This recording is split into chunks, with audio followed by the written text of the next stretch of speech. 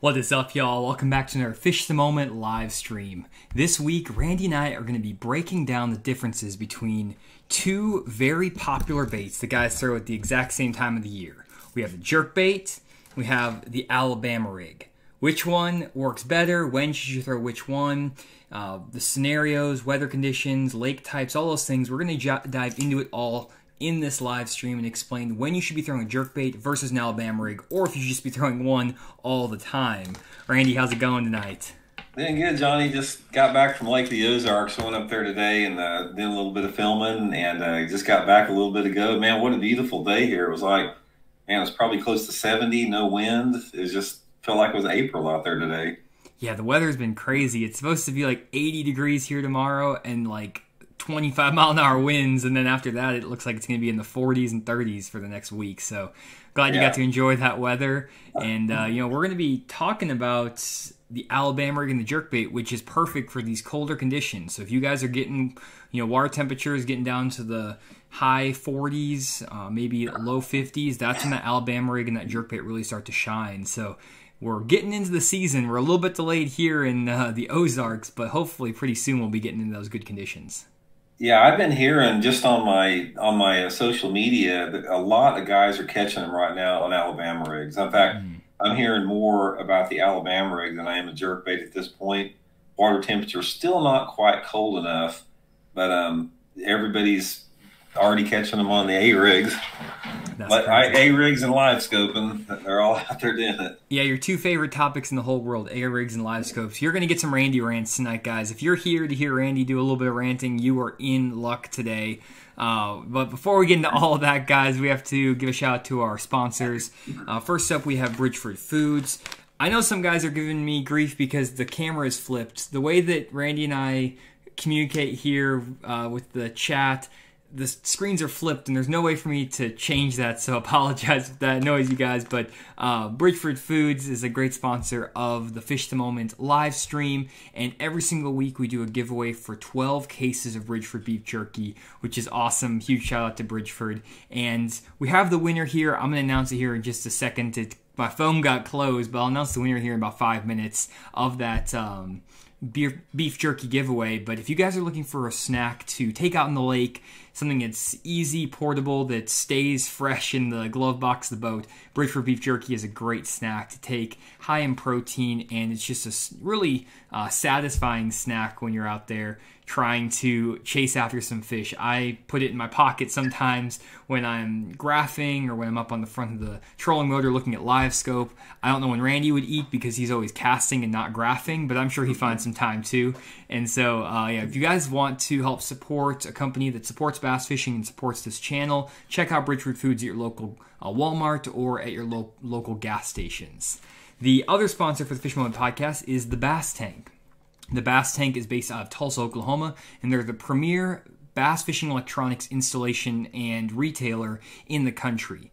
Let me pull up their website really quick, thebasstank.com, and show you a really cool deal they have going on. If you go to thebasstank.com, then go to their holiday sales, you're going to see a really great bundle deal for a 93 SV Garmin unit with a live scope transducer for $2,199. That is an absolutely great deal if you're in the market for live scope. I've used the system before on several guys' boats. That 9-inch screen, really nice. You get a great clear picture. And if you already have Humminbird units or Lowrance units, things like that on your boat, and you want to get a live scope or forward-facing sonar, this is a great way to just add a fish finder up there exclusively for that live scope. And it's getting to be that season. It's already here.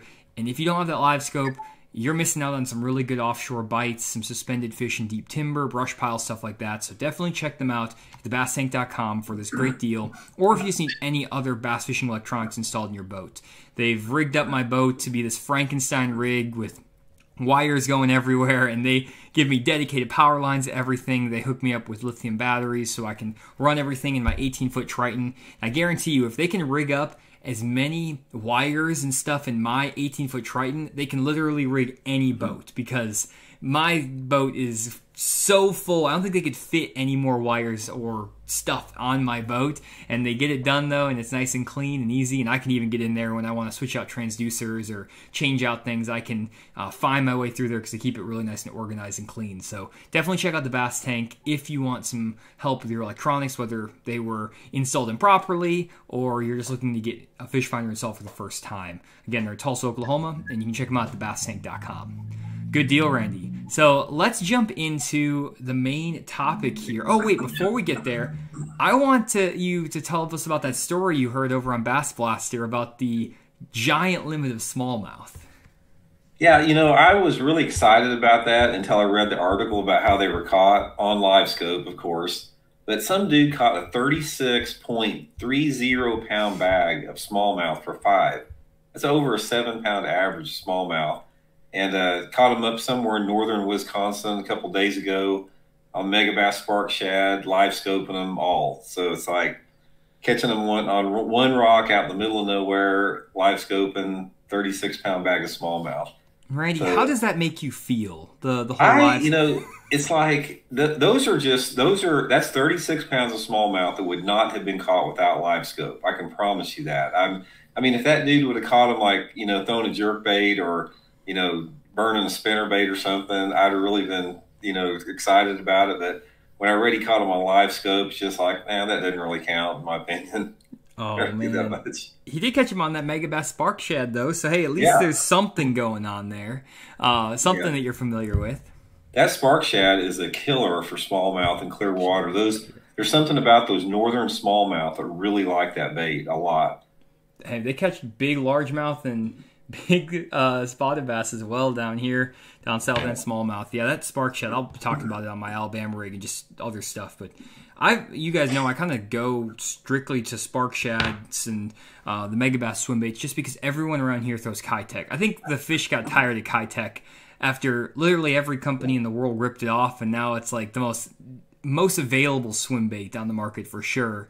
And that Spark Shad is just something a little bit different. You can't pick it up in every single tackle shop, which I think is really useful, really helpful, just because the fish don't see it as often. That's the reason I go to it. Yeah, it's the Kitech ribbed body swim bait.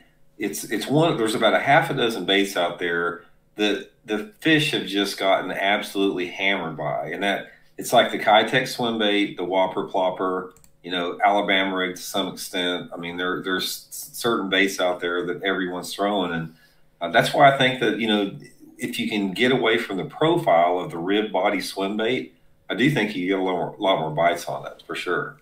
For sure, especially in the clear water. Yep. Good deal. Awesome. Well, one thing I did want to do is announce the winner of our Bridgeford Beef Jerky giveaway. My phone was messed up, but now I got the winner here. The winner, last week, we asked you, what was your favorite saying about bass fishing?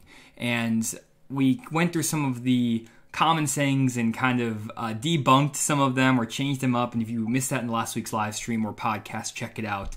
You can find it on our Fish Moment Live YouTube channel here or on the Spotify or Apple Podcast app. You can actually listen to this after we record it on the Spotify and Apple Podcast apps while you're driving to the lake, going in your boat, stuff like that. So definitely check that out. It's the Fish the Moment podcast.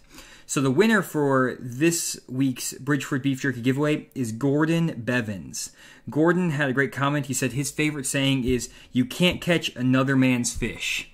That is one common saying that a lot of guys have probably heard before, and it is one of the most true statements about bass fishing I have found. It is so hard to catch another angler's fish. Someone can tell you exactly where they caught them and the bait they caught them on and where they put their boat and all this stuff, but a lot of times it comes down to their casting angle, the way they retrieve the bait, the confidence you even have in your bait, or your willingness to sit on the spot and fish it during the right conditions. There's so many factors that go into it, and you can just, be told, hey, go fish here, and maybe not catch anything. And one great story I have about that, Randy, is I actually fished a college fishing regional championship, and I was catching fish on this offshore spot, and I actually finished second in a local tournament the weekend before against all the locals, and I finished second by myself in a team tournament. So 2 guys were in the other boat, and one of the guys saw me, and he told his little brother about the spot the night that I caught him on because he saw me fishing there the week before, and that guy was on my spot the day of the tournament, first thing in the morning, he was right on my fish. And the problem was he didn't know how to catch him. He didn't know the little sweet spot, the little shell bed I had found.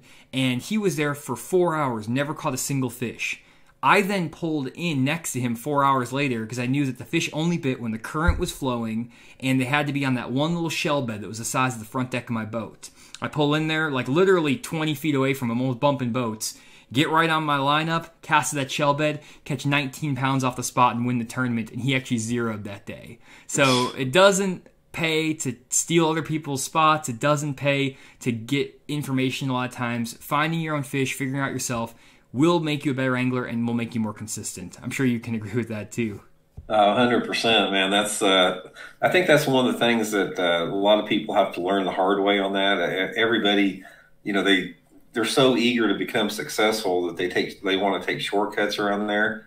But I can promise you, I've had over 30 years, I've had so many people, with good intentions offer me information, and it just never works for me. It's just like I have never been able to, just like, the winner said, catch somebody else's fish. Everybody has, because usually you're fishing something in the past. You're fishing something that was working yesterday instead of today's conditions. For sure, for sure. So huge shout out to Gordon Bevins for the great comment. If you email us, Gordon, at info@fishthemoment.com with your mailing address, we'll have Bridgeford send you 12 packages of Bridgeford beef jerky, completely free. Again, just info@fishthemoment.com. Send us an email and we'll get that over to you. We'll announce another topic for tonight's giveaway halfway through the stream, so stay tuned for that. Okay, so Randy, the jerkbait versus the Alabama rig. Let's get into it. Let's talk about this. We're going to get into how we rig our Alabama rigs. I have like 4 different ones I've rigged up. My desk is a mess. So if you see me fumbling around, I have like 16 different jerkbaits and Alabama rigs, and they all get tangled together, you can imagine. One of the downsides of the Alabama rig. But Randy, just kind of give me a high-level overview of your opinion of the jerkbait versus the Alabama rig. What are the differences? Why is one better than another, or is one better than another, and just kind of your opinion? Yeah. A lot of it is, there's a lot of times when they work hand in hand. And most of the time, if there's an A-rig bite, there's some type of a jerkbait bite on the lake. Sometimes one can be better than the other.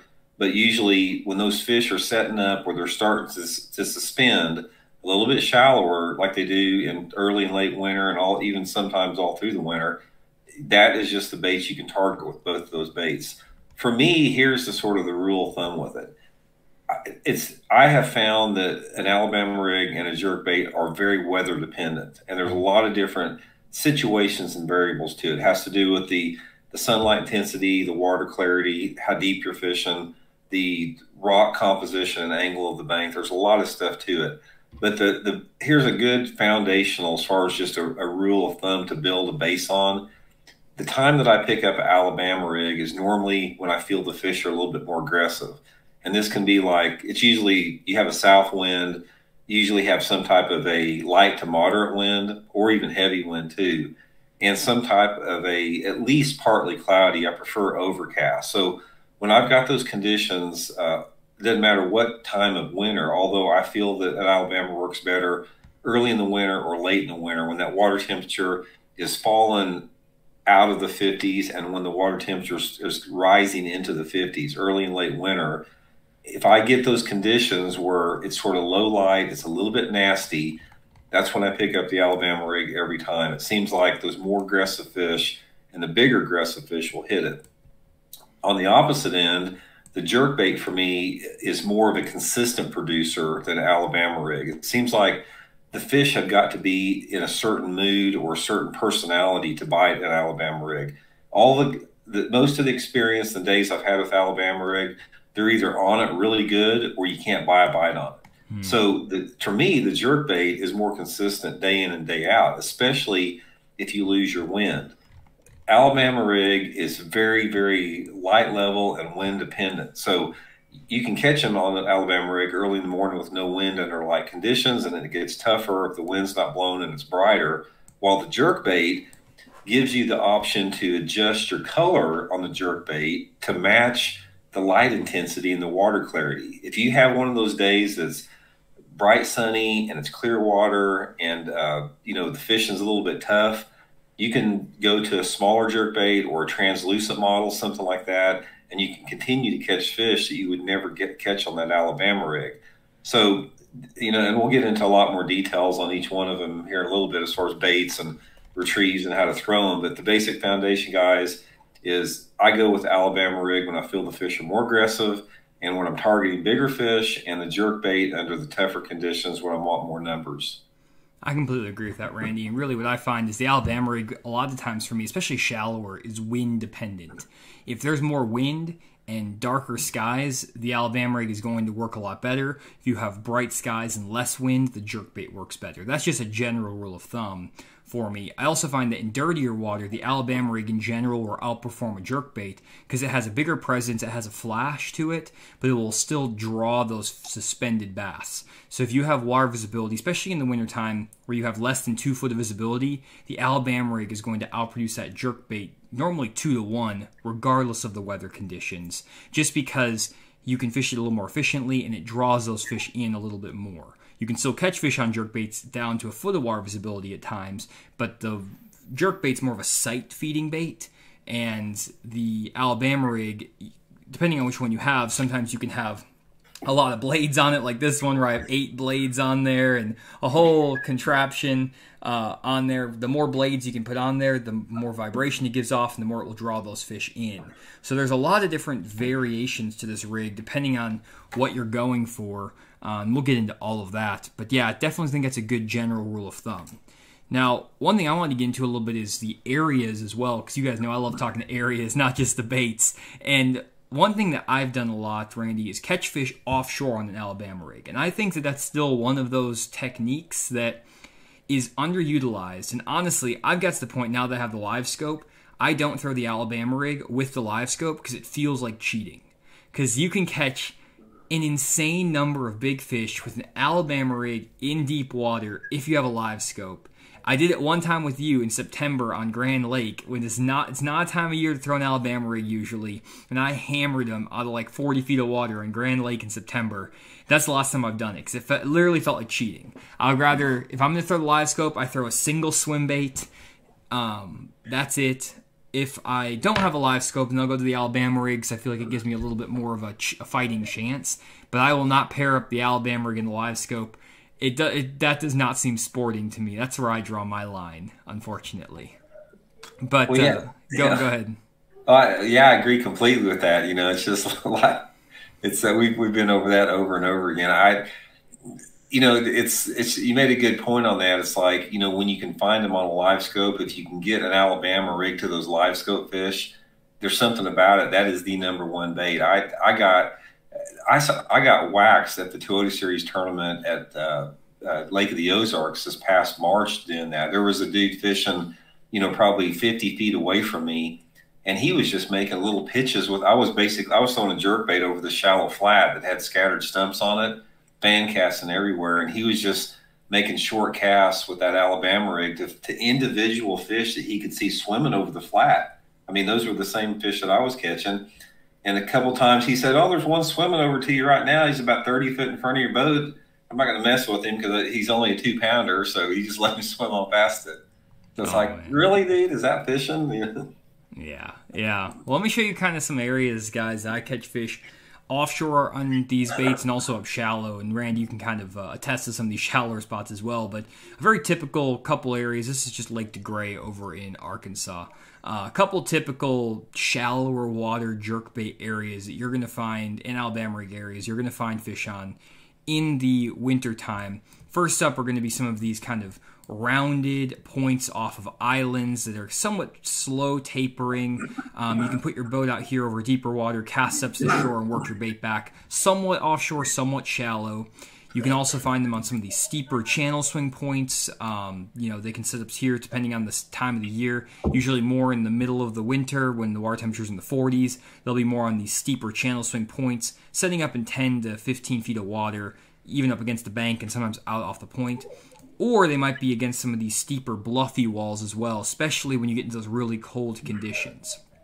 I also find that if you have dirtier water, 2 foot of visibility or less, the steeper, bluffier banks will generate more Alabama rig bites in that colder water. But as water warms up into the 50s, high 40s, you can still catch them on those shallower channel swing points, stuff like that. These are kind of my key jerkbait areas up shallow. And would you kind of agree with that, Randy, in premise? Yeah, definitely. I mean, anytime you got a channel swing in the cold weather, that's a key piece of cover in a lot of different water visibilities. And when you're talking about areas, whether it be shallow water or deep water areas in the wintertime, there's so many variables involved to it. I mean, because every single lake has a unique characteristic to the rock composition, the rock angle, the species of fish, the water clarity, the current in it.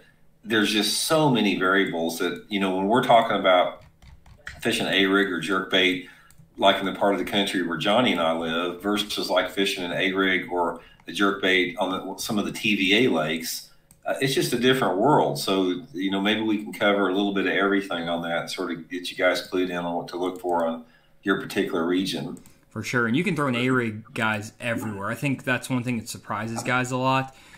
They think that an A-rig needs to be a bait that you throw up on rocky banks or maybe on riprap or bridges and stuff like that. But I've caught fish, guys, in Alabama rigs out of grass. I've caught them in 3 foot of water, Randy, in lily pad stems on an Alabama rig when you're in Lake Dardanelle. So you can catch them. I've tried to recreate that video, and I've not been able to do it. But there was one crazy year where I was catching them on an Alabama rig in 3 foot of water, where you throw a spinnerbait and lily pad stems, hammering them. Guy caught a 28-pound bag and a 9-pounder on Dardanelle doing that. And I had 23 pounds on it in one tournament. Alabama rig in 3 foot of water. So they'll bite it pretty much everywhere. But you can catch them on like shallow laydowns and stuff. So the Alabama rig, really, you can, if you set it up right, you can throw it everywhere you want. But with the lakes where Randy and I fish, I'm actually going to pull up Google Earth here now, just to give you an idea. When you're fishing up shallow, to give you another example of what banks and stuff we're looking for, we might be going to more of the steeper chunk rock banks, or where you maybe have like a rock transition, stuff like that. That could be an area where you catch them down the bank. A couple of great places to catch them in the wintertime is if you have standing timber in your lake, finding areas where you have standing trees. You can kind of see them here. There's others down these banks. If you can find an outside row of standing timber, especially if there's areas where there's little cuts with timber in the middle of them, little channels and stuff, you can throw the Alabama rig through that timber, over the top of the timber, and absolutely hammer them. You can also throw them over the top of brush piles, or you can catch them just suspended out in the middle of the creek when they're chasing bait fish. And sometimes the bait fish are in the tops of standing timber. Sometimes they're just out there randomly in the middle, and you can kind of chase them around with the Alabama rig that way. And I've done that for years, Randy, before the live scope. And what I find is that actually in the past, I would follow those fish in the middle of those creeks and drains and guts with my 2D sonar and my down imaging, side imaging, and the way that I would get those fish to bite consistently is by throwing the A-rig. I had to throw the A-rig to get those fish to commit, because they'll come from a further distance, and that used to be one of my little secret tricks that I would do in the wintertime. Now, though, with the live scope, you can be a lot more precise, and you can catch them on basically a little swim bait. Before the live scope, if you wanted to go out in the middle of those creeks and throw a swim bait at fish, it was really hard. You basically had to get right on top of them vertically, or you had to get really lucky with your casts. But that Alabama rig would draw those fish from further distances. But, you can throw the Alabama rig in a lot of scenarios, but really around that deep standing timber, offshore, that is just absolutely a deadly technique. At the same time, you can also catch them on a jerkbait and Alabama rig on lakes like Lake Dardanelle, where you have really dirty water. And the trick with it is you do want to find areas where you have a little bit clear water, not the super, super dirty water, but where you maybe have like a foot, foot and a half, 2 foot of visibility.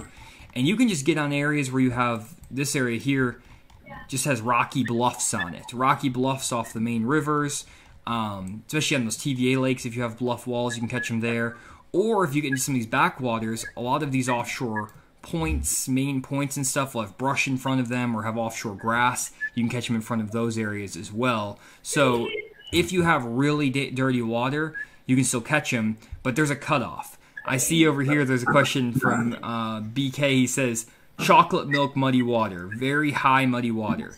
If you have high muddy water, a jerkbait and Alabama rig are not the baits for you. You need some sort of visibility for those fish to see your bait. In those situations, you're better off with a big Colorado bladed spinnerbait or a big flippin' jig, and just fish flooded cover with those baits. Big spinnerbait, big jig, that's going to be your best bet. Alabama rig and a jerkbait, you need at least like 1.5 to 2 foot of visibility to make them more viable, put it that way. Would you agree with that, Randy? Yeah, absolutely. It's you are not going to get many bites in cold water if you have water visibility of less than 18 inches on anything other than, like you said, a spinnerbait or a jig, or maybe some type of a big slow moving crankbait like that. So I have caught them on an Alabama rig in wintertime in that sort of that 1.5 foot, maybe 2 foot visibility before. So that, especially if you got spinners on it, that's, you can catch them on that, but that's a little marginal for the jerkbait on there. For sure.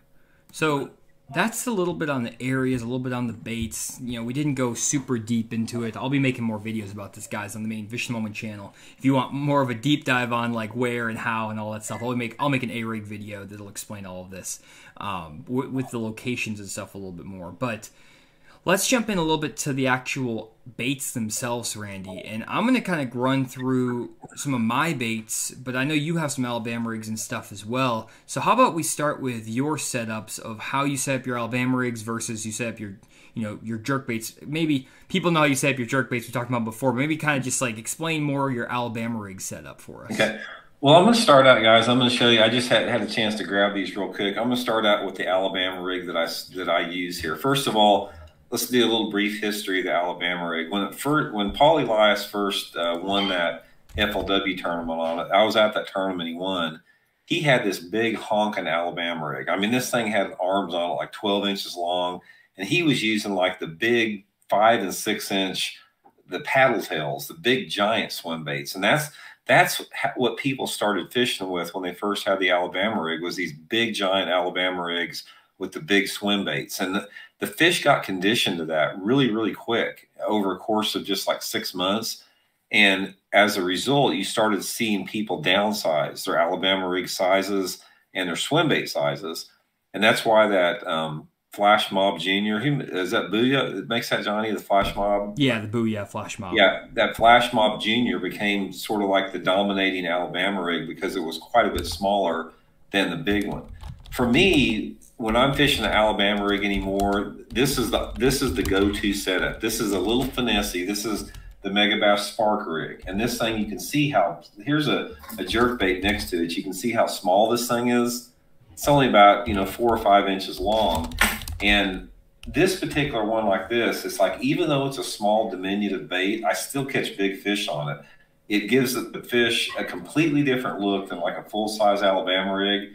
And then again, most of the time I'll use the 3-inch Megabass Spark Shad on it. I just grab this out, the ones Johnny's using there. Sometimes I'll use the Kitech. It just depends on that. Sometimes I'll mix it up. I'll put like 2 Spark Shads and 2 Kitechs on there to give it a different look.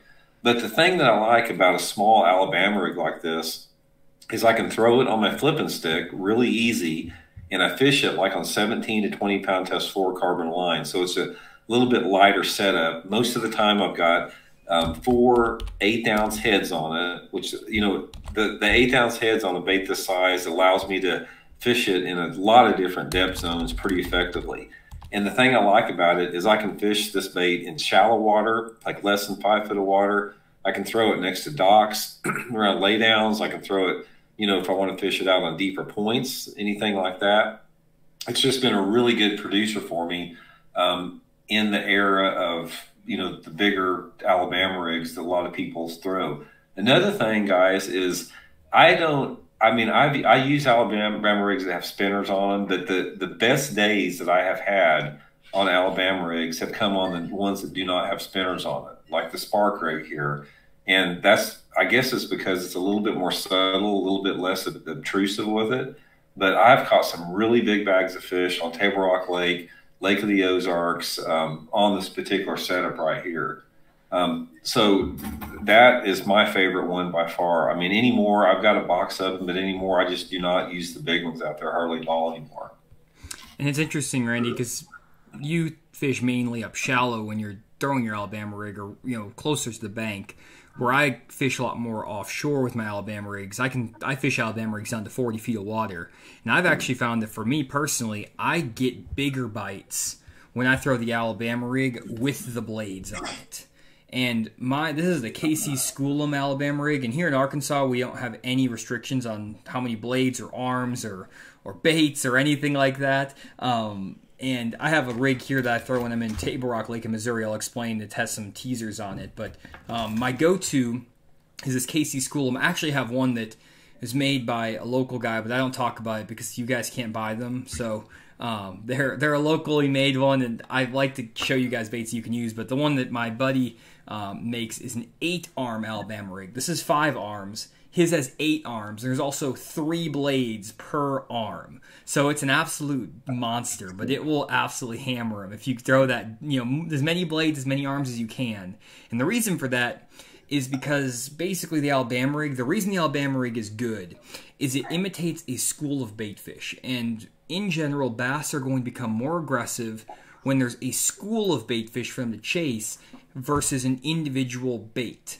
The reason for this is because if they're chasing an individual shad, they may get one meal out of it, or that little shad might escape. However, if there's a big group of shad, there's more potential for them to actually eat one of those bait fish. There's a higher probability of actually catching one, and they may even get multiple shad if they get lucky.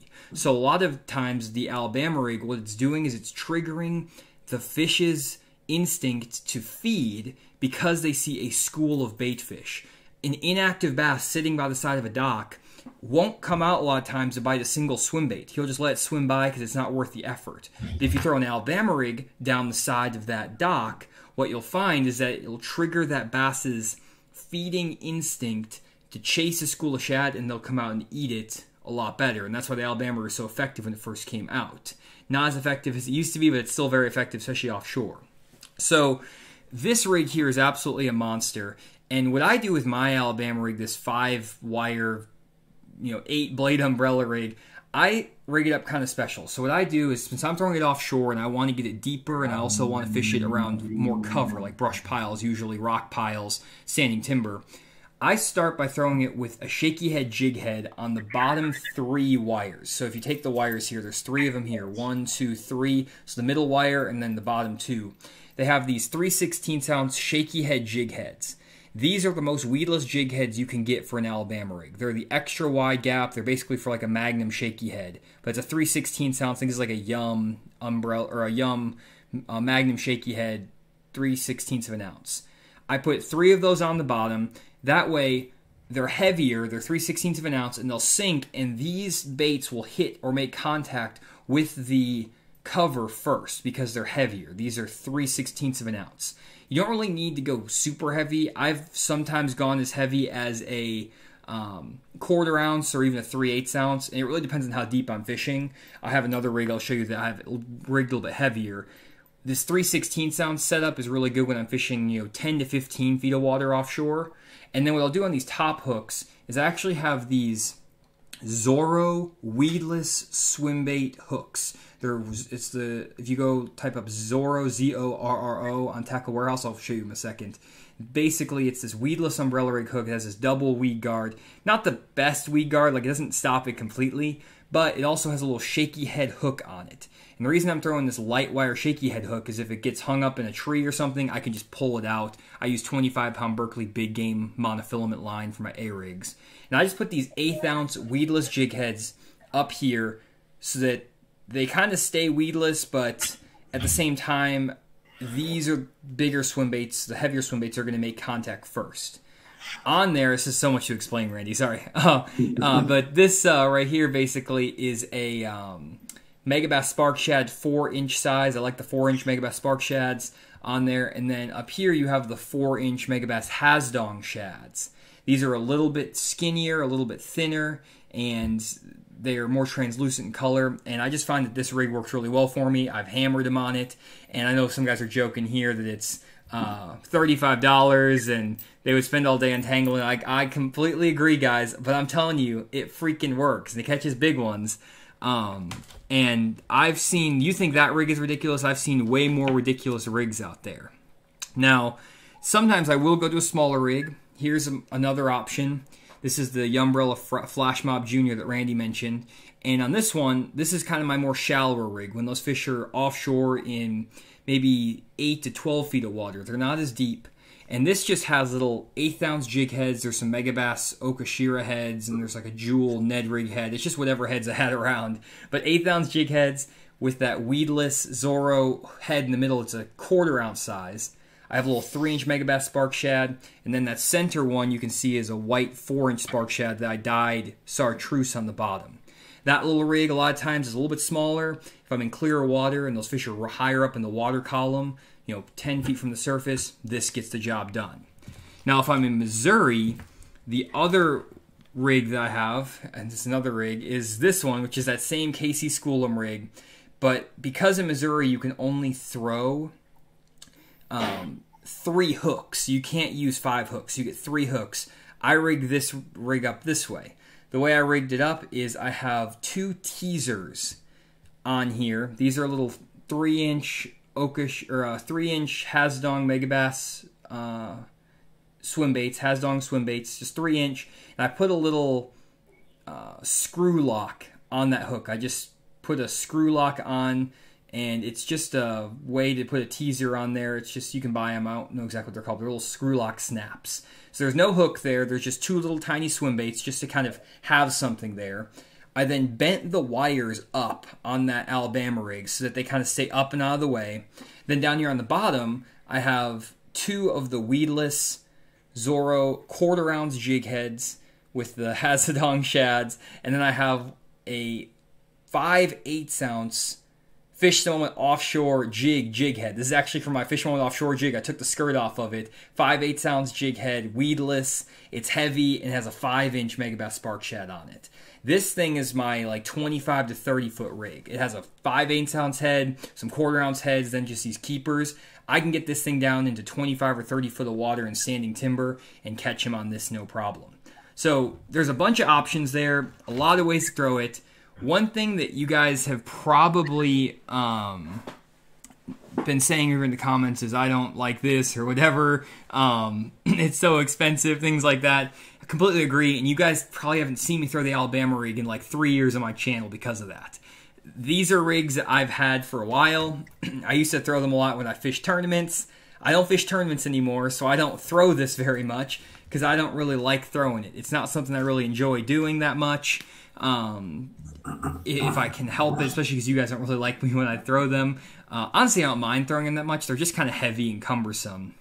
But those are all my Alabama rigs, Randy. What are your thoughts on all that? Is that information overload? Well, that's one of the reasons I don't throw much anymore, because looking at your Alabama rigs, it's like when you get one of those things hung up and you break it off, it's not only expensive, but it's a pain in the butt to have to re-rig another one. But there's a couple deals I'll share with you guys as far as tips on Alabama rigs, because here at Table Rock, there was a period about 5 years ago or so where there was a handful of guys, my buddies, that were just ripping the big fish on it. I mean, they were winning tournaments. In the past, it had only taken like 17, 18 pounds to win most tournaments during the prime time of the year at Table Rock. And some of these guys were winning tournaments with 27, 28 pounds on the Alabama rig. There's a couple different things with that. First of all, they were throwing 65-pound test braided line. I don't like the way an Alabama rig feels on braided line, but what these guys were doing, like what Johnny was talking about earlier, is they were getting on some areas that had the standing timber. And let me share my screen here, Johnny. I'll show them real quick here what we're talking about.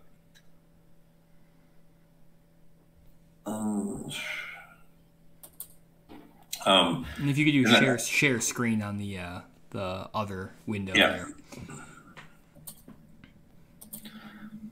Okay, you got it? Yep, I got it. Now, if you're fishing a man-made impoundment in the wintertime, this is from what I have seen and from I've gathered by talking to all my buddies, this is the #1 type of area to look for. See, this is Main Lake area. This is actually Beaver Lake right here. We'll zoom out a little bit. You can see it's on the lower end of the lake. There's a dam right here. And they're getting in the clear water areas, and they're getting on these Main Lake channel swing bluff banks like this right here where the main river channel hits this bluff. and there's submerged timber out here, and the timber tops are in anywhere between 15 to 20 foot of water. So they would throw these big Alabama rigs out here on the tops of these standing timber, and with the 65, and they get hung up all the time. This was back then. A lot of these guys, they don't like using weedless hooks. I've talked to them. They like to use a wire hook, like a 4/0 big wire hook. And with that 65-pound test line, they just bend the hooks out when they get hung up on there. But the big fish that all these guys catch on a lot of the man-made impoundments that have bluffy type banks, especially timber, is in the tops of these timber areas like this. That's where the big ones live that time of year. Another thing that stop sharing my screen now. Another big thing that that I've gathered from the tips on them, a lot of it has to do with retrieve, and we didn't really talk about the retrieve much in there. But the best days that I've had on an Alabama rig, and the way that I fish it most of the time, probably 95% of the time, is I'm constantly shaking that rod tip. I never just throw it out there and just reel it in. I throw it out there. Depending upon the wind and how deep I want to fish it, I'm usually pointing the bait, usually pretty much straight at it, or to 10 o'clock position, and I'm shaking it like that, and I'm letting it fall and pulling it up and reeling it a couple times and shaking it and let it fall down. And that erratic action, I get so many more bites. And if I try to reel the Alabama rig just straight through the water, not ever do anything, I don't hardly ever get a bite. But if I, try to keep it in that depth zone that I'm fishing with that stop and go retrieve, it just generates so many more strikes for me with it. And a lot of the speed that you fish it is dependent upon the depth that you're fishing and the weight of the jig heads. But for the most part, I like to fish it at just some type of a slow or medium speed like that. And I'm really wanting to, excuse me, go ahead. That was the juice, by the way, right there, guys. I just want to reiterate that, because one thing I'll say, I struggled catching him on the A-rig when it first came out. I've been throwing it since like the day after Paul Elias, we saw that Lake Gunnersville tournament, all that stuff.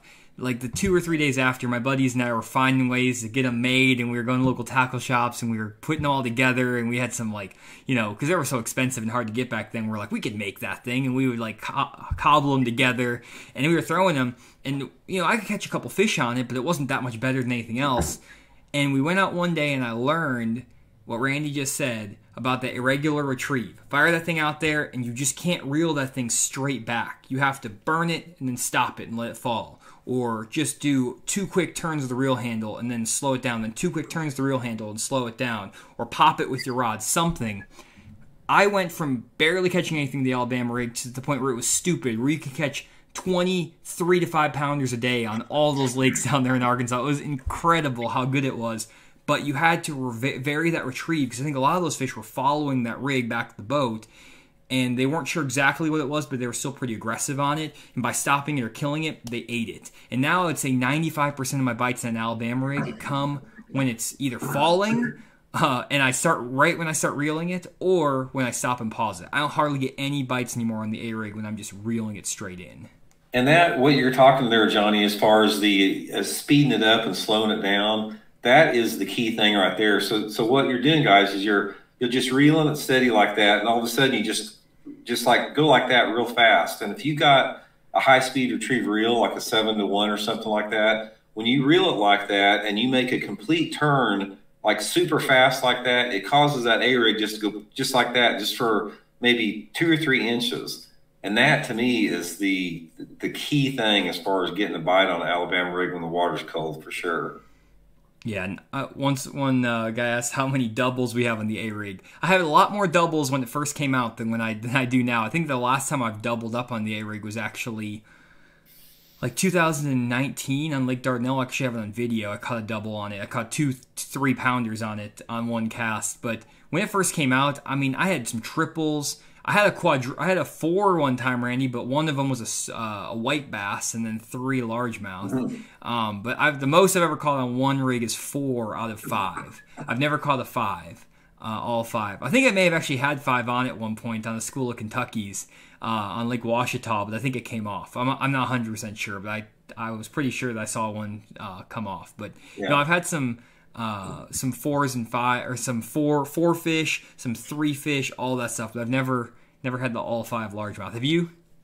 I know that the most I've ever caught has just been 2 on them. But one of the things that I found out interesting on Alabama rig is like, is which swim bait they hit, because I tweak this a lot. It's like I found the best as far as I've tried different colors. I've tried different sizes on the same A rig. I've tried putting a big one on the main, longest arm of the A rig. I've tried putting dyes on certain ones of them. And I have not noticed a pattern really of them hitting one or the other. It's like, and I got to the point where I just use basically 4 of the same size. I don't really go to any bigger ones like that, because I caught just as many good fish on the 3-inch swim bait if I had one 4-inch on there. It's really interesting with that. But one thing about it, I have never done any good on an A rig where I've had like 4 or excuse me, all of the swim baits like being over 4 inches long. It's like I have caught way more fish and way more quality fish, like 5-pound class fish, on the 3-inch swim baits by far. And that may just be the part of the country that I'm in, because we're fishing the Ozarks here. All you guys that are fishing, Rayburn with it, or if you're fishing Chickamauga or Gunnersville or something like that, I mean, it's probably going to be, the bigger ones are probably going to be a little bit better. For sure. Now, we've been talking the A-Rig a lot. I know a lot of guys don't like the A-Rig, or they're kind of like, oh, what should I do when the A-Rig bite is on? And what I've found, Randy, is that when the A-Rig bite is on, it's really hard to compete against the guys that are throwing the A-Rig. It's not impossible, though. If you're good with other types of baits, I would say that you could catch 85% of what the anglers are catching with other baits versus the Alabama rig. If someone's on Alabama rig pattern and they're just hammering them, they're going to win the tournament. That's just the way it's going to go if the A-rigs are allowed. But you can still catch the same fish that are biting the A-rig if you're throwing the right bait in those areas. And really, the A-rig is interesting because a lot of guys just say, oh, I got one A-rig and I just throw it. For me, I have to have multiple A-rigs. When I'm going out fishing and I know I'm going to catch them on an A-rig, I'll usually have 4 different A-rigs tied on, which seems ridiculous, and I used to have this happen all the time. But what I would do is I would have A-rigs with all different size heads, with wires, with blades and without blades. I still have a lot of these that don't have blades. I've gone more to just blades. I don't know, I haven't thrown the A-rig that much recently, but like when I was like A-rig aficionado, because back in if you guys fished tournaments in 2013, 2014, in the wintertime, 2012, if you weren't throwing an A-rig, you were losing every tournament. So there was like a 3-year period from October through basically May that if you were not throwing an A-rig, you were not competitive in tournaments, and you weren't going to have a chance to win. Everything was won in an A-rig. So I had to learn all the tricks, basically, with it. But I would have one with like 16th ounce heads and small swim baits. I'd have the A-rigs with a lot of arms, a lot of blades, bigger heads, heavier heads, all kinds of stuff. And the goal with that was to try to try to find a rig that maybe would get bit in fishing pressure. So smaller baits might get more bites on certain days. A bigger Alabama rig might get bigger bites at times. Heavier heads work better in deeper water, lighter heads in shallower water. And so I still had to carry like 4 A-rigs on the deck of the boat. But you can cover those same exact scenarios with other baits. And let me kind of show you what I mean with navionics here. And this is just Lake DeGray, an area where I've caught a lot of fish on A-rig over the years. Let's just say we're fishing this point right here. Let's say that those fish, for example, are pulled up right against this bank. And they're right up against this channel swing bank, and you can catch them just throwing the A-rig down the bank. Just a basic cast it to the bank and reel it in, which is a lot of times how you could catch them back then. In that scenario, you can catch those exact same fish on a regular jerkbait. A standard jerkbait, Megabass Vision 110, Pointer 100, don't need like a deep dive or anything, just a regular jerkbait, you can catch those fish. Usually you're going to catch more numbers a lot of times with the jerkbait versus the Alabama rig even, but the A-rig will generate usually a better quality fish on average over the course of a day. So regular jerkbait will work. Let's say then you move out further off the point here, and you're maybe over 15, 20 feet of water, or maybe just on this edge of this channel right here. This is where I would go to a heavier Alabama rig with maybe 1/4 ounce heads, maybe a 3/8 ounce head in the middle, and I'd be reeling it off the tip of this point, more offshore, a little bit deeper. you can still catch those same fish because a lot of times those fish in 15 to 20 foot will be suspended 7, 8, 9 feet down. And you can catch those fish on a deep diving jerkbait, like a Megabass Vision 110 plus 1, a Smithwick Perfect 10 Rogue. I'll show you guys these baits in a second. Just a little bit deeper diving jerkbait. Or if there's like a brush pile out here and those fish are suspended in that brush pile or over some timber, you can throw a deeper diving jerkbait. And then finally, if those fish are really deep, especially if you're kind of getting further out towards like main lake stuff, and let's say sometimes I would catch fish like in the center of these guts and drains and the tops of timber, even all the way back to like, I was doing this with my 2D sonar and down imaging years ago, but they'd be like center of these ditches and stuff, and you could throw the A-rig in those ditches and the tops of timber in 30, 40 feet of water. You can still catch those same fish on a single swim bait. You can throw a little Megabass Spark Shad 3-inch on a jig head or a bigger hollow body swim bait, stuff like that. And so you can catch all those fish in the exact same scenarios, and a lot of times you can catch just as many in numbers, but the size may be just a little bit smaller on average is what I've found. And so basically my baits to compensate for the A-rig, if I'm not throwing the A-rig, are a regular diving jerkbait and the deeper diving jerkbaits. You have your Vision 110 plus 1 jerkbaits, your regular Vision 110s, Smithwick Perfect 10 Rogue, Vision 110 plus 2. All these jerkbaits will cover you down to about 15 feet of water, from 3 foot of water to 15 feet of water. Then past 15 feet, that's when you go to your swim baits. You got your 3-inch Megabass Spark Shad. This will work all the way down to 50, 60 feet of water. And then if you want to go for a bigger bite, here's my secret weapon, Randy. It's the Megabass Mag Draft Freestyle Swim Bait on a 1 ounce underspin. This is, I mean, you can see actually on that bait, it is absolutely torn up by giant fish. I've caught them all over the place. You saw me catch them in one video on Lake Swepco over here in Arkansas. I hammered them on this thing, big ones. That was a power plant lake, but I've caught them on Grand Lake. I've caught them all over the place on this big swim bait. Down over in Texas, I've caught them on it. 1 ounce underspin. This thing will work where that A-rig works as well, down there 25, 30 feet of water, and when you want a big bite, this thing will get a big bite. You're not going to get the numbers as much as the A-rig, but that thing will get a big bite, the same quality as the A-rig. So there are options out there that work, and personally, that's what I've gone to, especially since I got the live scope. I don't throw the A-rig anymore, as I mentioned earlier, because A-rig plus live scope for me, that is too much. If I didn't have the live scope, I'd probably throw the A-rig a little bit more than I do, just because those suspended fish can be tricky to catch without the A-rig. But if you have live scope, the suspended fish are a lot easier to catch, and at that point I like to just go to a single hook swim bait or like a jerk bait, stuff like that. So any thoughts on all that, Randy? Yeah, I think that it's really up to your imagination on the A-rig there, because I can remember we were fishing an FLW tournament at a Smith Lake in Alabama, and Jacob Porosnik finished top 5 in that tournament, and I saw him fishing, and he had just a regular Alabama rig, and he was just pitching it and flipping it around laydowns on the trees, just reeling that thing like you throw a spinnerbait by a laydown, and it was just something those fish had never seen before. So, it's just, there's a lot of different ways that you can catch them. A lot of people equate the A-rig to some type of a deeper water, main lake point, open water type technique, but it catches them in shallow water, just like you're talking about around the pads too. For sure. And then someone's asking why I use monofilament line on my A-rigs.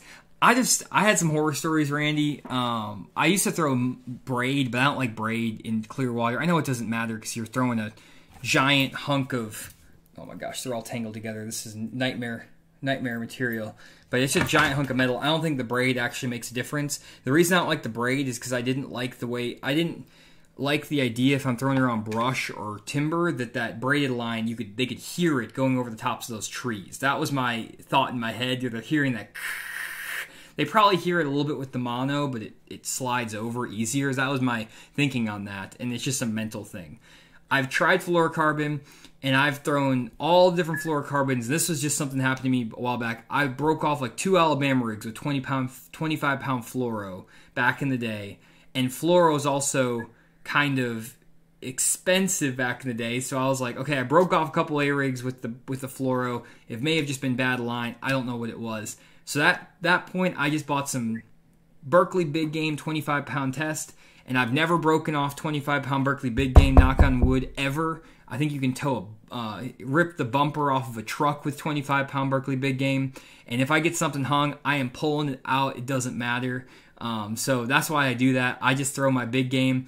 And also I like the stretch of the mono, especially when I'm throwing these lighter wire hooks. If you're throwing heavy hooks, those big beefy hooks, then maybe having fluorocarbon or braid is better. I throw little shaky head hooks on my Alabama rig just because I want to be able to bend them out. And I can bend them out just fine with the monofilament, but that little bit extra stretch on the mono, it will make it so that I don't rip those hooks out of the fish's mouth. If I have little tiny hooks with braided line, it will rip those hooks out of the fish's mouth. I've had it happen before. So that's why I throw monofilament.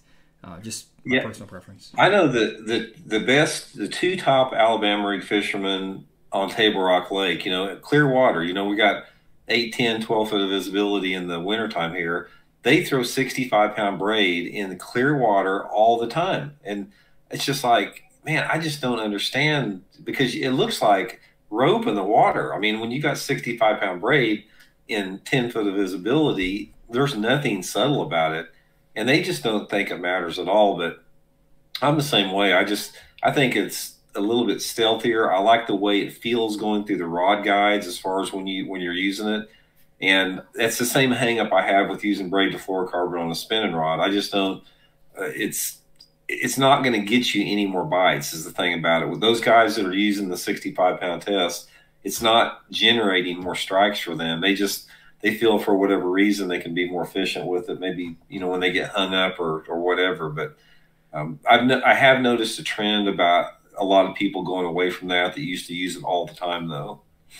For sure. Someone says, this is my beat up old rods. Hey, those rods in 2012 were almost brand new. I want to tell you that, guys, because now those rods are 10 years old, but 10 years ago, they were pretty new. It's crazy to think, Randy, the A-Rig came out 10 years ago. I don't know.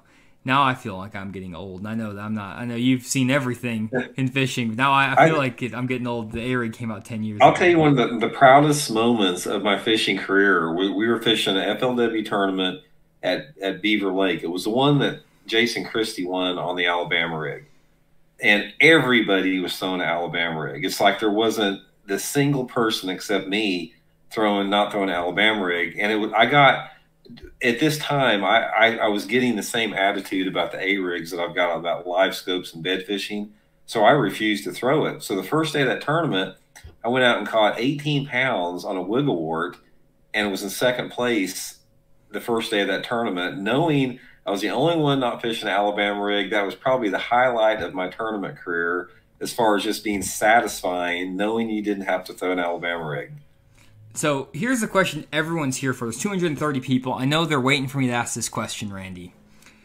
If you had to choose one to fish with for the rest of your life, you had to have one of these on the front deck of your boat every day you went fishing. You have to live with that shame forever. Every time you roll up to the boat launch, people see this in the front deck of your boat. Would you rather have a live scope on the front deck of your boat or an Alabama rig? Which one for you is worse to have up there? Which one would give you more shame? Oh, the worst would definitely be the live scope. I will get my butt kicked every single tournament before I use one of those. At this point, I've got my heels dug in. If I go against, can you imagine if I showed up with a live scope on my bait, the stripe I would catch over that? So no, you'll never see me with a live scope in the boat.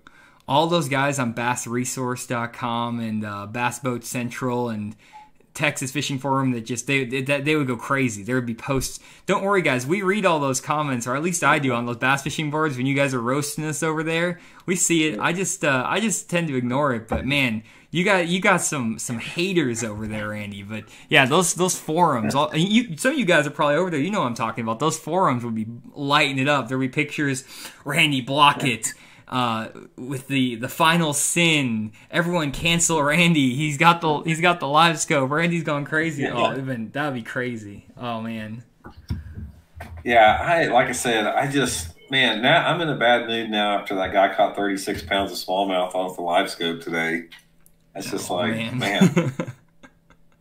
One thing that One thing that I find with the whole Alabama rig thing, guys, is the reason I like throwing the Alabama rig from time to time, personally, is for me, the joy in fishing comes from finding fish. If you haven't noticed that already, I'm not that big of a tackle junkie.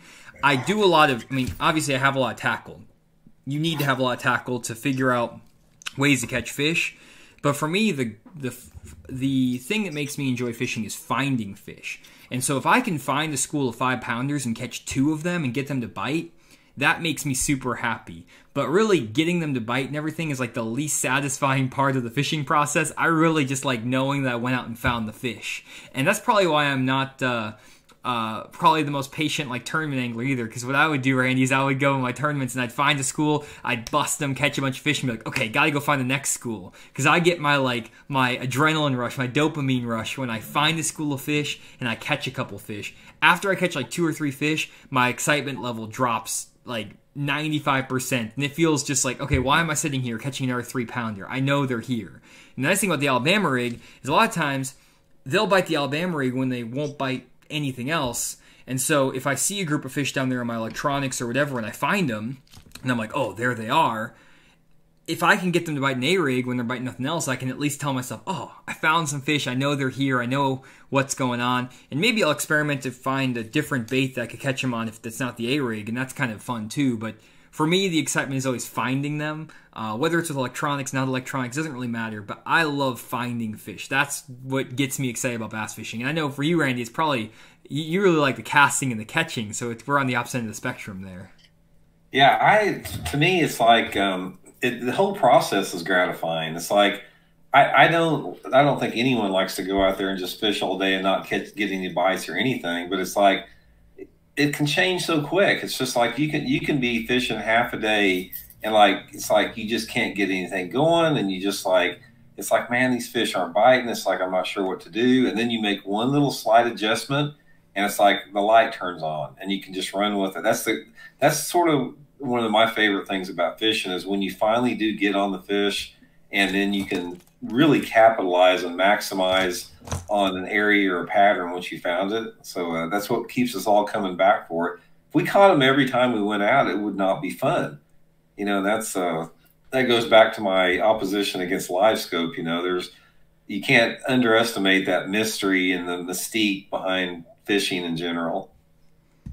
For sure. Yeah, it's just everyone has their own enjoyment. I know, Randy, you and I have different ways that we enjoy fishing. I think everyone enjoys fishing in a different way, and my opinion is just enjoy it the way that you want to, and as long as you're getting on the lake and fishing, that's a big thing for me. It's very therapeutic. I enjoy it. I haven't been fishing, Randy, now for like 3 weeks, and it's absolutely driving me crazy.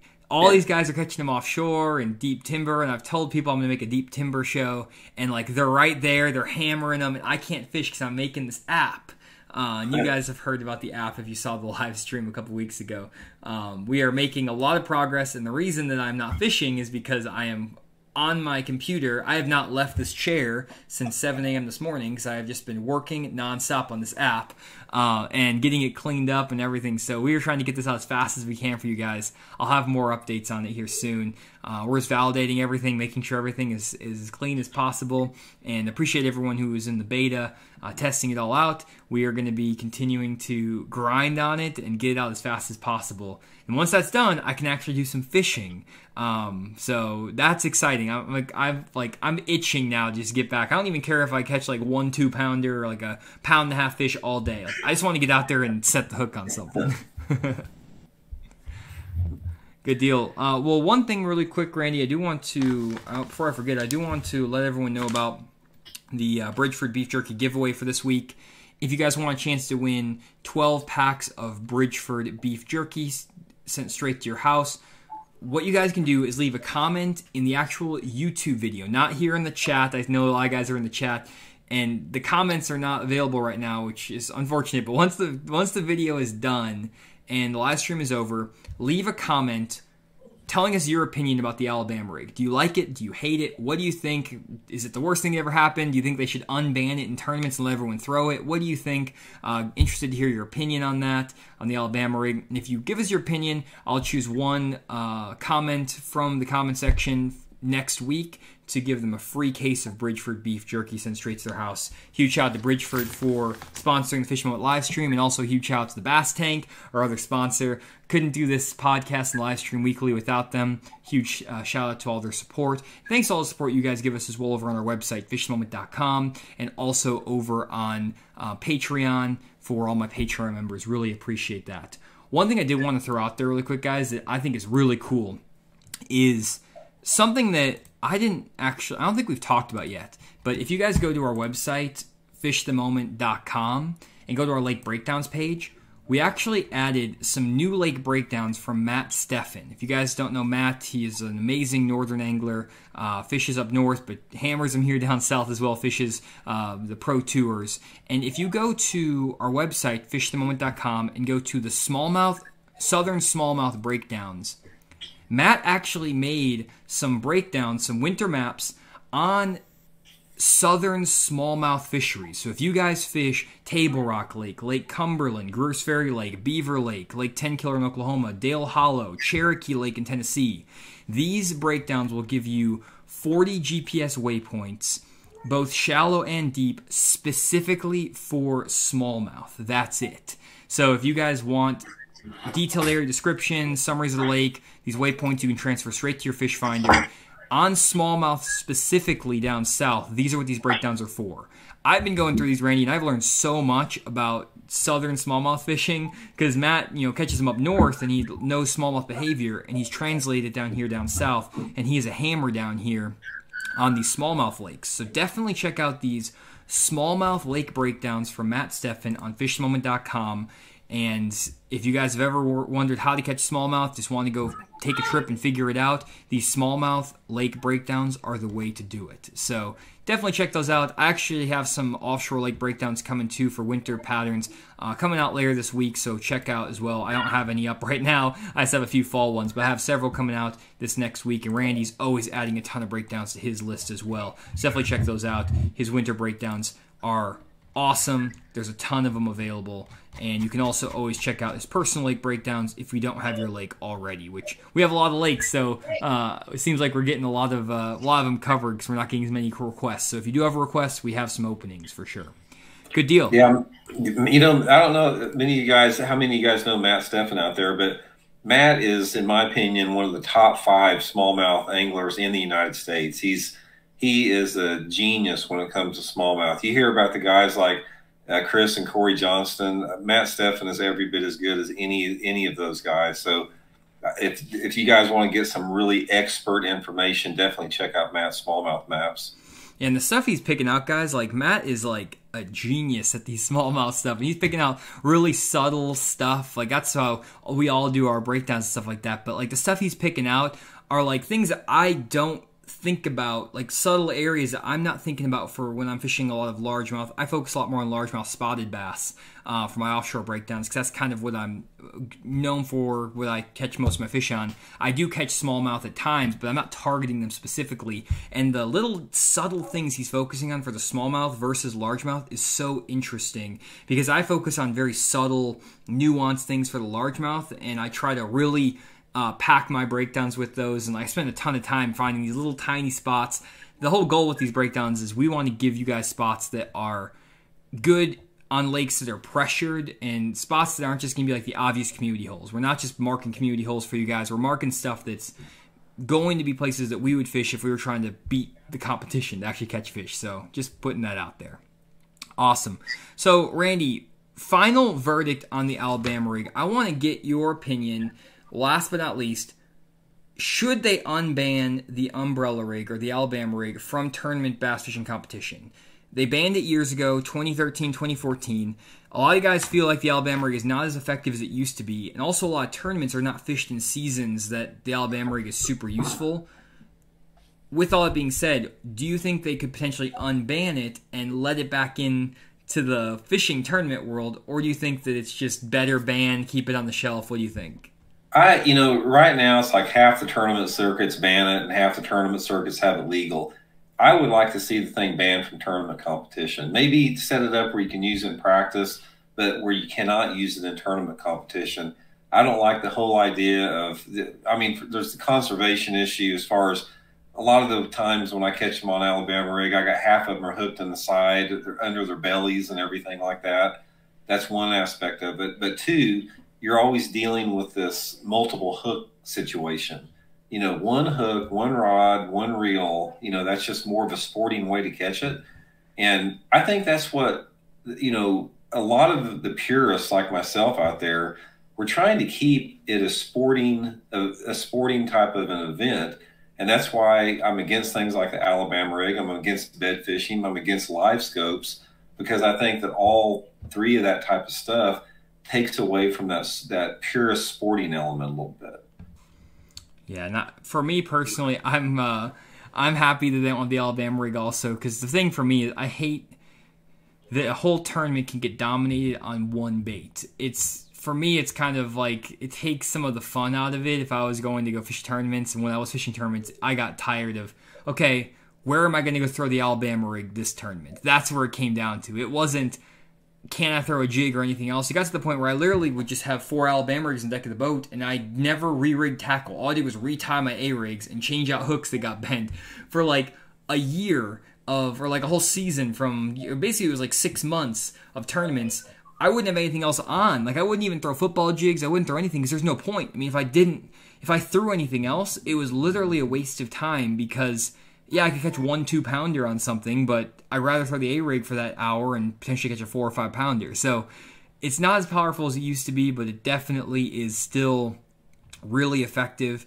And then if you add live scope into it, yeah, I think especially if live scope is there. Live scope plus A-rig, that is no bueno. I am not a fan of that. And also, how do you know the guys aren't going to be potentially snagging fish on purpose because they can see them on the A-rig, they can see the fish, they see it kind of coming in, they set the hook on them, they're like, oh, you know, how do you protect against that? And I don't know how you protect against that now, because I think that some guys may be just snagging them right now with the live scope too. I mean, I could see that happening. So that's not something that I've ever tried to do, and that's something I haven't even really talked about. That's one concern I do have with the live scope for guys, is how many people are just taking a jigging spoon with a 2-aught hook and just ripping it through some fish and belly hooking them and bringing them up, and there you go, you got your fish. I guess you could do it with 2D sonar back in the day too, but you know, just some things to think about. I don't know, kind of crazy. Yeah, you know, I have noticed a resurgence in the Alabama rig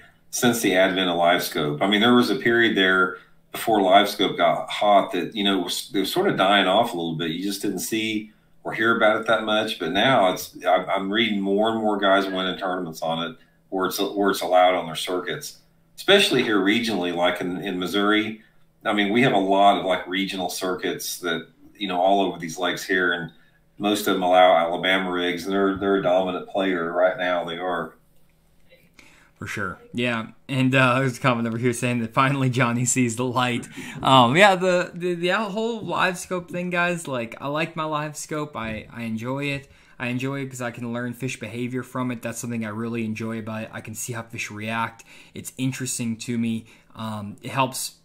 I feel like it makes me a better fisherman just from a knowledge perspective of what's happening under the water. And even when I don't have live scope, I feel like I can understand what's going on there in my brain a little bit better.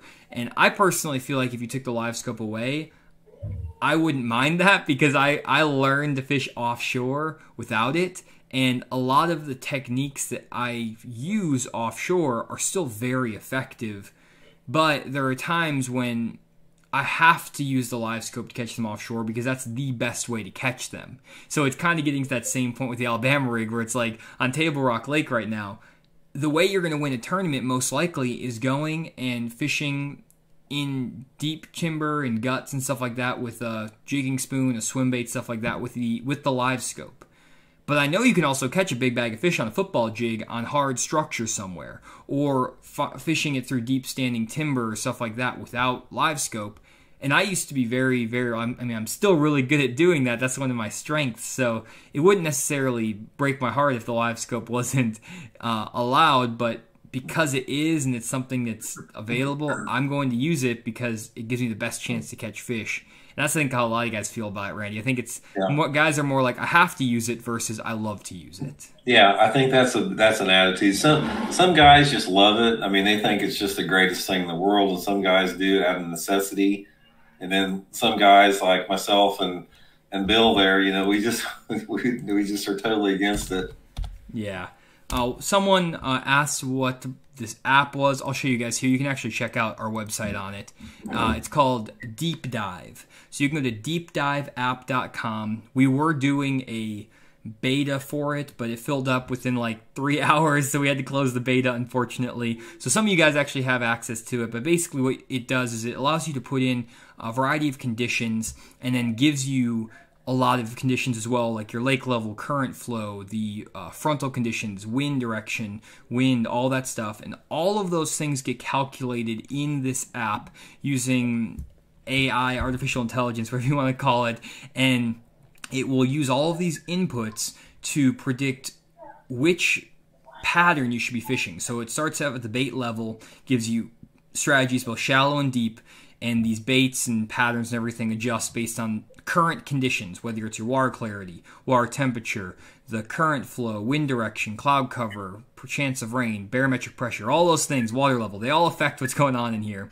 And within that, we also give you detailed area recommendations of where to fish, what to look for on the bank with cover, offshore structure, what to look like on your fish finder, equipment recommendations, all this stuff. And it really just kind of takes a lot of the guesswork out of how to make these adjustments to these current conditions. And it's not obviously foolproof. There's still a lot of decision making you have to make in there, but it gets a lot of anglers to a good starting point. The way I kind of think about this is I wanted to kind of flatten the learning curve a little bit for newer anglers, where you didn't necessarily have to go and spend hundreds of hours on the water and watch hundreds of hours of YouTube videos to start having success fishing. There's so much more nuance that goes into bass fishing, and I feel like a lot of people will see the app and they're like, oh, it just does everything for you. No, it gets everyone to a good starting point, and then from there, you have a lot of the information that is just information overload managed for you to an extent, and then you can take that and really start developing skills, figure out which patterns work better on my lake, what patterns am I better at, how do I rotate spots, how long should I spend on a fishing spot. There's so many other factors that go into being a good fisherman rather than just, you know, should I throw a crankbait or a jig right now? So that's kind of the idea, or should I be on a steeper bank or a flatter bank, depending on the time of year. So that's what the app is designed for, and we're working on getting that out as fast as possible. Again, everyone in the beta, hopefully you guys are enjoying that, and we're going to get that out to you as fast as we can. What do you think about the app, Randy? I know you've taken a spin with it a little bit. No, I definitely think anything like that that gives you access to information that, you know, you can utilize is a good thing. I mean, the great thing about the app is it gives you, first of all, it gives you a solid foundation to begin with. You've got to have a foundation to begin your search somewhere, and then you can modify it from that. But if you're on a lake that you guys maybe don't know a lot about, or a lake that you're getting ready to go to, and you need to get some type of mental picture of what it's like and some place to start, it's a great tool, and it definitely will help take away from the intimidation factor, because fishing a lot of times on a new body of water is intimidating. And by having an app to sort of give you guys a starting point where you need to go, you can go some places where you know there's fish at, and then you can duplicate that, you know, with your own, you know, spin on it. For sure, and that's exactly what Randy said here. It gives you a starting point. It gets you to, hey, here's a couple of ideas of where to go with your day, versus go fish here, cast right here with this exact bait, this situation. Like, there's still so much. Even like we could say, go throw an Alabama rig down the bank. You have to have the right retrieve on it. You have to pay attention. Is the wind actually blowing in on the bank, or what's happening there? You know, what are the conditions? There's still so many things you have to observe and understand in fishing. So this is not the go here, catch fish immediately. But one really cool comment I did see from Chad, he said, I fished for hours and had no bite. I had a buzzbait as an option, so I tried it and caught a 3 and a 2-pounder. I would have never thrown a buzzbait in December. And that's the cool stuff. Like, sometimes, you know, what I did with all the patterns and the way I developed the algorithm was I took real tournament patterns, and that buzzbait in December, that's a really good big fish patterns a lot of guys don't know about, but it's from tournaments. That's like a tournament pattern that I collected that data, and we're teaching this algorithm how to predict what potentially could happen, and so that's what we're trying to do. So it's just aggregating knowledge. It's kind of like if you think about football plays. If you have, everyone has the playbooks, they know what type of plays are good, they kind of have all this information out there, they know what the wind conditions are, all this stuff, but you still have to pick the right play at the right time to beat the competition, and that's kind of how this is. It's a playbook with all the info there for you, but you still have to pick the right play. Bill Belichick's going to pick the right play more times than not versus just some random guy who goes in there and has Bill's playbook. That's kind of how I think about it. Anyways, good deal. So everyone's saying that you're going to have an app, Randy, and then the live scope, and then the Alabama rig. So you're gonna have it all. That would be a sight to see, Randy. I might get you out in the boat one day, Randy, all teched out. That might be the most mad Randy ever will be. What was that, Randy? I said maybe the app, but not the live scope. For sure. Would you think the app is legal in tournaments, Randy? I haven't even thought about that. I didn't really think about it. As long as it's public information, if it's accessible to the public, it's going to be legal. So now people will be able to use it to scout for tournaments. That's awesome. Cool. That's a good deal. Well, I am glad that you like it, Randy, and I'm glad that some of the guys who are here are enjoying it. Definitely something that we're going to be working on. And again, I've not been fishing in like 3 weeks because of that. So once I get the app finished, I'll be back to fishing. I'll be making more good content. I have a couple videos coming up here, guys, that I filmed in November. So you'll see a little bit of a delay. I had to kind of spread out the content a little bit more than I normally would. I like to keep it as relevant as possible, but just because of the app, I had to kind of spread it out. I do have a video coming up, Randy, that I think you would really enjoy. I went to Grand Lake, and I caught him on a spinnerbait by the Sailboat Bridge area in dirty water.